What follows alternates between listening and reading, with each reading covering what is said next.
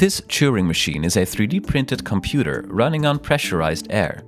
It consists of several components connected together by pneumatic tubes. An example program is the inverter. Its goal is to flip memory bits on the tape. The on-off switch starts the oscillator. How does this work? Pneumatic valves are the main building block of the machine. These can be interconnected to construct logic circuits, memory cells, state machines, etc. By swapping around two tubes, we reverse the action of one valve. The result is a ring oscillator. The oscillator can be slowed down using throttle valves and air tanks. There are 4 distinct phases, executed sequentially. Phase 1 copies the current state and reads from the tape. The sensor is pressed on the memory bit, guiding air to either tube. Phase 2 writes the bit. Phases 3 and 4 advance the tape.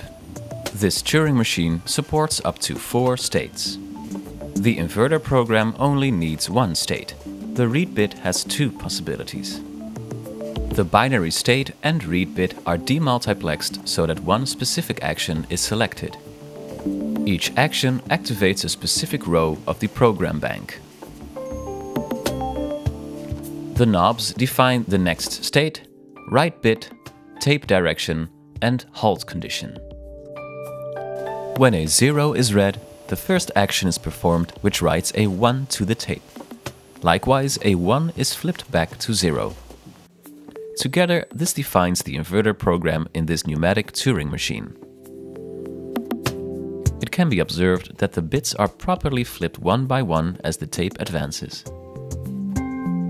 With just 1 state, this program is relatively simple. Things get more interesting when we use more states.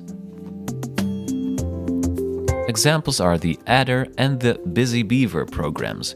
These are featured in separate videos. The Turing machine is an abstract model in computer science. It was originally invented by Alan Turing around 1936. Properties of formal languages and algorithms can be investigated, such as decidability, computability, and Turing completeness. We have now visualized the abstract states and transitions using this pneumatic implementation of the Turing machine.